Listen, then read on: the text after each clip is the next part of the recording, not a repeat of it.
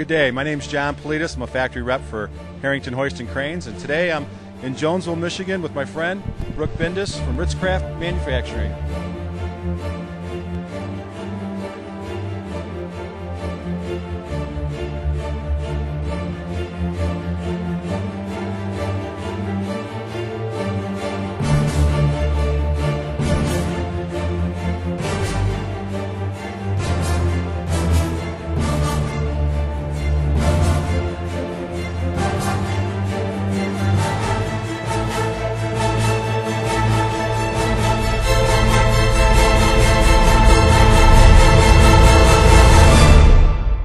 John, how's it going? I'm doing great. Brook, tell us about Ritz-Craft a little bit. Well, Ritz-Craft's been around since 1954. This factory here is new in 2000. We expanded into Michigan in 2000. We've got a 150,000 square foot facility. We've got about 40 Harrington cranes in here that help power our manufacturing. That's awesome. Back 13 years ago when we were talking about this plant, we were talking about how we were going to have the materials flow, bringing sidewalls in, bringing floors in, bringing the ceilings. I think you called it a cafeteria style production. Exactly. You can explain that. Exactly, John.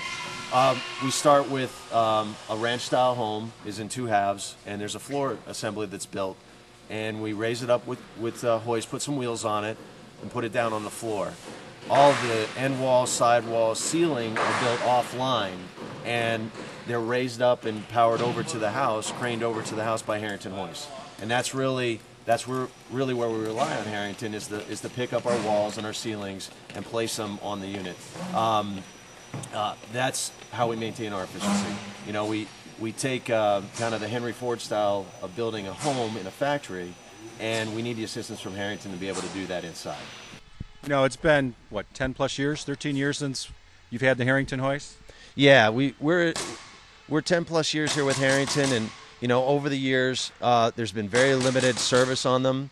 We have them inspected twice a year, and really that's the only attention we pay to them. I mean, they're relatively maintenance-free outside of our inspections. So your cost of ownership is very, very minimal.